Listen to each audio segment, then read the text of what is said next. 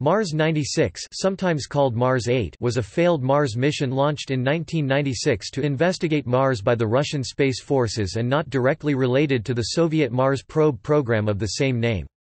After failure of the second fourth-stage burn, the probe assembly re-entered the Earth's atmosphere, breaking up over a 200-mile-long portion of the Pacific Ocean, Chile, and Bolivia. The Mars 96 spacecraft was based on the Phobos probes launched to Mars in 1988. They were of a new design at the time and both ultimately failed. For the Mars 96 mission, the designers believed they had corrected the flaws of the Phobos probes, but the value of their improvements was never demonstrated due to the destruction of the probe during the launch phase. It was, however, a very ambitious mission and the heaviest interplanetary probe launched up to that time. The mission included an orbiter, surface stations and surface penetrators. The mission included a large complement of instruments provided by France, Germany, other European countries and the United States. Similar instruments have since been flown on Mars Express, launched in 2003. Its project scientist was Alexander Zakharov. Scientific goals. Mars 96 was intended to solve several problems concerning our understanding of Mars. The scientific goal of the mission was to analyze the planet's evolutionary history of its surface, atmosphere, and inner structure. Other studies during cruise, such as astrophysical studies, were to be made. They can be broken down into several categories. Martian surface. Studies of the Martian surface were to include a global topographical survey, mineralogical mapping, soil composition, and studies of the cryolithozone and its deep structure. Atmosphere. Studies of the atmosphere were to include studies of the climate, abundance of certain elements, ions, and chemicals such as water, carbon dioxide, ozone, and others, general global monitoring, pressure variations over time, and characterization of aerosols. Inner structure. Studies of planet structure were to find the thickness of the crust, study the Martian magnetic field, study of thermal flux, search for the possibility of active volcanoes, and study seismic activity. Plasma studies. Plasma studies were to study the strength and orientation of the magnetic field, study of ions and energy composition of plasma during interplanetary cruise and near Mars, and the study of the magnetosphere and its boundaries. Astrophysical studies. Astrophysical studies were to take place during interplanetary cruise. They included studies of cosmic gamma bursts and the study of oscillations of the Sun and other stars. Spacecraft design. Orbiter. The Mars 96 orbiter was a three-axis Sun-star stabilized spacecraft which was based on the design of the Phobos orbiters. It had a deployable high and medium gain antennae. Two large solar panels were attached to either side of the spacecraft. It also had a jettisonable propulsion unit to be separated sometime after Mars orbit insertion. Two surface stations were attached on top of the spacecraft. Two penetrators were attached to the propulsion unit. It also had a Morion system which was the central interface, microprocessor, and memory system. The orbiter had a total mass, with fuel, of 6,180 kg. It had a dry mass of 3,159 kg. Surface station. Each surface station was contained in an aeroshell about 1 meter high and about 1 meter in diameter. Each station had a Station Data Processing Unit (SDPI) for controlling station operations, telecommunications unit with a transmitter and a receiver for data transfer, and a power supply consisting of two radioisotope thermoelectric generators (RTGs), a battery, and electronics for controlling battery charge. Each surface station also carried a compact disc which contained science fiction stories, sound, and art that have inspired Mars exploration. It was intended as a gift for future human explorers. The expected lifetime of each surface station was 1 year. Penetrator. Each penetrator consisted of two major structures, the forebody and the afterbody. When the penetrator struck the surface, the forebody was designed to separate and delve 5 to 6 meters into the surface, while the afterbody remained on the surface connected to the forebody by wires. The forebody contained the housekeeping equipment and part of the analyzing package, while the afterbody contained the rest of the analyzing package and the radio equipment. Each penetrator was powered by a radioisotope thermoelectric generator (RTG) and a battery. The expected lifetime of each penetrator was 1 year. Topic: Scientific instruments. Topic: Orbiter. Argus.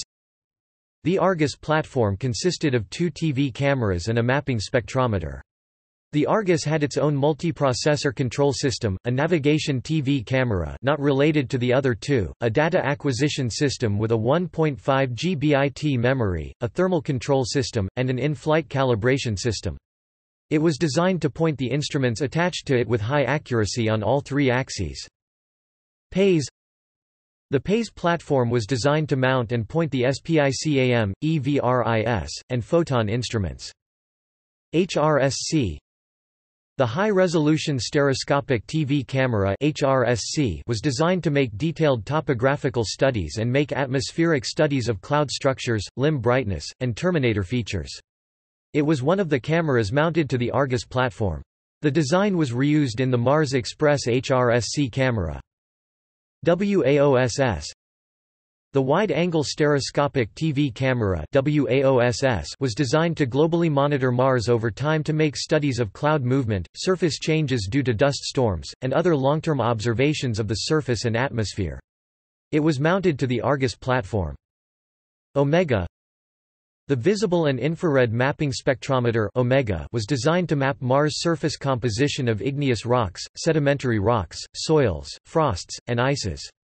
It was also supposed to map major gaseous and solid atmospheric components. It was mounted to the Argus platform. PFS. The planetary Fourier spectrometer was designed to make specialized studies of the surface and atmosphere.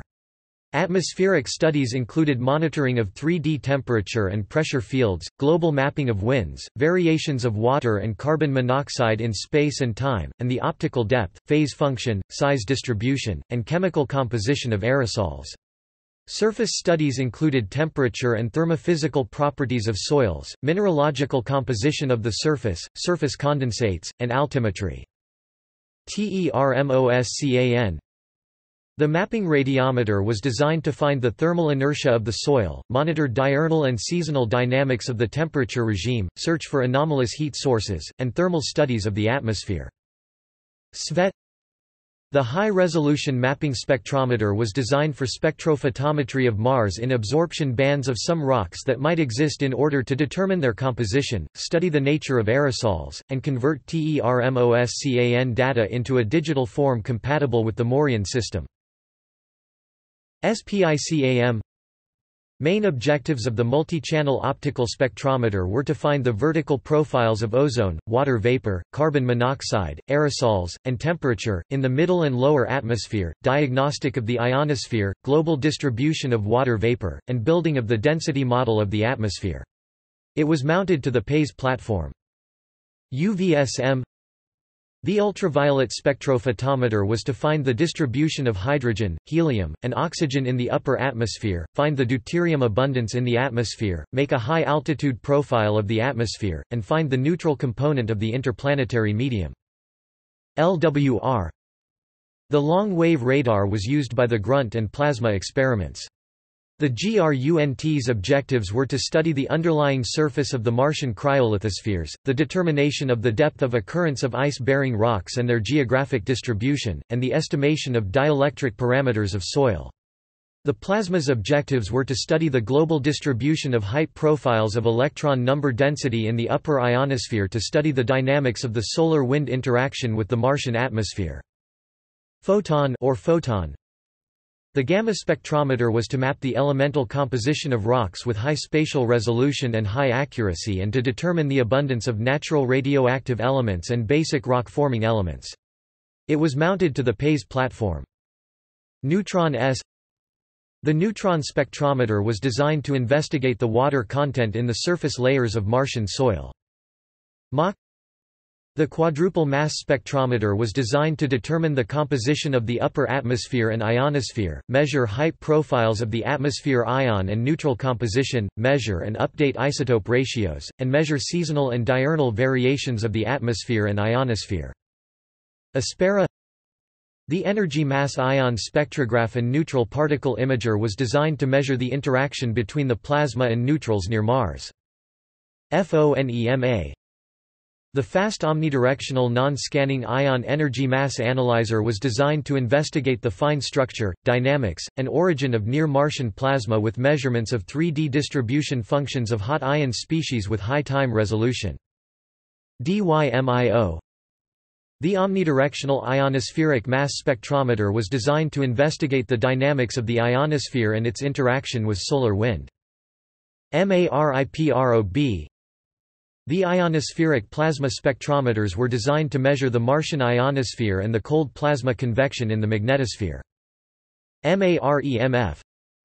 The electrostatic analyzer and magnetometer was to make measurements of the magnetic field vector and 3D distribution of electrons and ions in the plasma environment of Mars and in the solar wind. ELISMA. The wave complex was designed to measure solar wind interaction with the Martian plasma environment, identification of instabilities in the ionosphere and magnetosphere, study waves of atmospheric origin generated by sandstorms and lightning, global mapping of plasma convections, find the distribution of thermal plasma temperature and density to an altitude of 300 km, and monitor the dynamic relationship between the upper atmosphere and the lower ionosphere. SLED. The low-energy charged particle spectrometer was designed to make detailed studies of energetic particle radiation in the Martian environment and monitor low-energy cosmic rays during interplanetary cruise. PGS. The precision gamma spectrometer was designed to measure gamma radiation from the surface of Mars, powerful solar flares, and gamma bursts. LILAS-2. The research of the cosmic and solar gamma-ray bursts was to find localization of the gamma-ray burst source with high precision, analyze the low-energy absorption features in the spectra, and the study of the thermal radiation at the damping stage of the gamma-ray burst. EVRIS. The EVRIS Investigations of Oscillations in Stars instrument was designed to investigate the pulsation, rotation, and internal structure of stars and measure the photometric microvariabilities induced by those oscillations. It was mounted to the PAIS platform. SOIA. The Solar Oscillation Photometer was designed to study the Sun's internal structure. Radius M. The Radiation Dosimetry Control Complex was designed to study radiation during interplanetary cruise and near Mars, forecast the spacecraft's radiation dose, control dosimetry on board the spacecraft, study the propagation of charged particles in interplanetary space, and estimate the meteorite hazard to a spacecraft. Surface station. MIS. The meteorology instrument system had a temperature sensor, a pressure sensor, a relative humidity sensor, an optical depth sensor (ODS) to compare the intensity of direct and scattered sunlight, and an ion anemometer used to detect ion current and atmosphere ionization. DPI. The descent phase instrument had an accelerometer and a temperature sensor. Alpha. The alpha particle X-ray spectrometer was designed to measure the elemental composition of Martian soils. Optimism. The Optimism contained a magnetometer, a seismometer, an inclinometer and an electronics unit. DESCAM. The descent phase camera was designed for imaging during parachute descent. PanCam. The panoramic camera was designed to take a TV panorama of the landscape around the surface station. MOX. The Mars Oxidant experiment was designed to study the presence of an oxidizing agent in the Martian soil and atmosphere. MAPEX. Plastic and silicon recorded radiation for the microelectronics and photonics experiment. Placed on the compact disc label. Penetrator. TV's TV camera. Designed to take a panoramic image of the surrounding landscape and watch for possible activity such as volcanic activity. MECOM Meteo Set. Designed to take in situ measurements of meteorological parameters of the surface. Pega's Gamma Spectrometer. Designed to estimate the elemental composition of Martian surface rocks. ANGS TREM X-ray Spectrometer. Designed to estimate the elemental composition of subsurface rocks. Alpha P Spectrometer. Designed to estimate the chemical composition of rocks. Neutron P Spectrometer. Designed to measure the humidity and density of rocks. Grunt Accelerometer. Designed to investigate mechanical characteristics by obtaining resistance force, time, velocity profile, time, and penetration profile and depth. TERMOZOND. Designed to make a thermal and physical study of the surface layer of rocks. KAMERTON Seismometer. Designed to study the structure of the planet's crust. IMAP-6 Magnetometer. Designed to study Mars' intrinsic magnetic field and the magnetic properties of rocks. Planned mission. Launch. The launch was to take place on November 16, 1996 on a Proton 8K-82K-11S824F rocket. This is a four-stage rocket in a configuration which had flown only twice before, both times to launch Phobos spacecraft towards Mars in 1988. The first three stages were to burn to fuel depletion. The fourth stage, called the Block D2, would then ignite to place it and the spacecraft into a parking orbit around the Earth. Later it was to reignite to begin the Trans-Mars injection maneuver. After the fourth stage shut down, the spacecraft was to separate, deploy its antennae, and use its propulsion unit to complete the burn. After this was complete, the spacecraft was to deploy its solar panels and the PACE science platform. Interplanetary cruise. The cruise was to take about 10 months. 2 course corrections were planned on the way. Astrophysical studies were also to take place during interplanetary cruise. Mars arrival was scheduled to take place on September 12, 1997. Arrival. 4 to 5, preferably 5 days before arrival, the spacecraft was to release both surface stations to land at 2 separate sites in the Northern Hemisphere. After release, the spacecraft would perform a deflection maneuver to change the orbiter's trajectory to a fly-by path in preparation for orbit insertion. At the appropriate moment, with the main engine of the propulsion unit facing the direction of flight, the spacecraft would make a burn to slow down and enter Mars orbit. Initial Mars orbit would have a periapsis of 500 km, and a poapsis of about 52,000 km, with an orbital period of 43.09 hours. Surface station landing. While the orbiter performed the orbit insertion burn, both surface stations were to make a soft landing on Mars. Both landing sequences were identical. They began with the craft being slowed down by aerodynamic pressure. At an altitude of 19.1 km, a parachute would deploy, followed by heat shield separation at 18.3 km, and inflation of the airbags at 17.9 km. When the lander, cushioned by the airbags, hit the ground, the parachute would separate. The airbag would eventually roll to a stop, after which both airbags would separate, revealing the lander. The 4 pedals would open and the lander would signal the orbiter when it passed over the landing site. Mars orbit.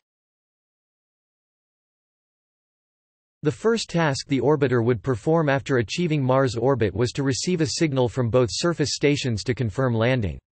The window to land the penetrators would be 7 to 28 days after Mars orbit insertion. The primary science phase of the orbiter could not begin until after both penetrators were released and the propulsion unit was jettisoned. Penetrator landing. The landing of each penetrator would be identical. It began with the spinning up of the penetrator for stability, followed by separation from the orbiter. The penetrator would fire a solid rocket motor which would begin to drop it from orbit. After 20 to 22 hours, the penetrator would encounter the Martian atmosphere. It then deploys a braking device. When it impacts, the forebody separates and goes in deeper than the main body. It then performs a communications session with the orbiter to confirm landing. Orbiter primary science phase. About a month after orbit insertion, after the penetrators have been released, the orbiter would jettison its propulsion unit. The propulsion unit would get in the way of the deployment of the LWR instrument and Argus platform and has to be jettisoned before the primary science phase can begin. The nominal mission of the orbiter would have lasted 1 Earth year. After the propulsion unit was jettisoned, the orbiter had a low-power thrust system for orbit maintenance. During the nominal phase a flyby of Deimos was possible, but a flyby of Phobos was not possible until after the nominal mission. If an extended mission were approved, aerobraking over a period of 2 to 3 months would have reduced the orbital period to around 9 hours. Mission failure. The rocket lifted off on November 16, 1996 at 20 hours 48 minutes and 53 seconds Coordinated Universal Time. The rocket performed properly up to parking orbit. The planned second burn of the Block D2 fourth stage failed to take place. The spacecraft separated and then performed its engine burn automatically. Unfortunately, without the fourth stage burn, the spacecraft accelerated itself back into the Earth's atmosphere. The fourth stage re-entered on a later orbit. There is disagreement between American and Russian sources on the timeline. Conclusions. A review board could not determine whether the Mars 96 crash was due to failure of the Proton rocket Block D2 upper stage or a malfunction of the Mars 96 spacecraft itself. The Failure Investigation Board concluded that lack of telemetry data during critical parts of the mission prevented identification of the cause of the failure. The failure occurred at the second ignition of the Proton Block D2 upper stage, while the spacecraft was out of range of Russian ground stations. The Mars 96 spacecraft carried 200 grams of plutonium-238 in the form of small pellets. They were designed to withstand heat and impact and are thought to have survived re-entry. The Block D2 stage carried no plutonium. The spacecraft is believed to have crashed somewhere in a 320 km long by 80 wide oval running southwest to northeast and centered 32 km east of Iquique, Chile. No parts of the spacecraft or upper stage have been recovered. Fate of the plutonium fuel. It was originally believed that the Mars 96 assembly burned up in the atmosphere and the debris fell into the Pacific Ocean. However, in March 1997, the U.S. Space Command admitted that it had miscalculated the satellite's path of re-entry. "We were aware of a number of eyewitness accounts of the re-entry event via the media several weeks after the re-entry occurred," wrote Major Stephen Boylan, chief of the media division at the U.S. Space Command in Colorado Springs. "Upon further analysis, we believe it is reasonable that the impact was in fact on land." Mars 96 carried 4 assemblies designed to enter the Martian atmosphere, 2 surface penetrators and 2 surface stations. These would almost certainly have survived entry into Earth's atmosphere. The 2 surface penetrators were designed to survive an impact with the ground. Despite this and the fact that the 4 assemblies carried a combined total of 200 grams of plutonium-238 for fuel, the Russians have not mounted any recovery effort to date. Missions based on Mars 96. A number of later missions, both planned and successful, are based on the technology of Mars 96, for example ESA's Mars Express launched in 2003, Netlander cancelled, and its successor METNET proposed for launches in 2016 to 2019. Some of the equipment from Mars 96 was used in Mars 500 experiments. See also List of missions to Mars. References. Lycan, V., et al., Harry, A. M., Lipatov, A., et al. A Sophisticated Lander for Scientific Exploration of Mars, Scientific Objectives and Implementation of the Mars 96 Small Station, Planetary and Space Science, 46, 717–737, 1998. External links. Mars 96, NSSDC entry, The probe that fell to Earth.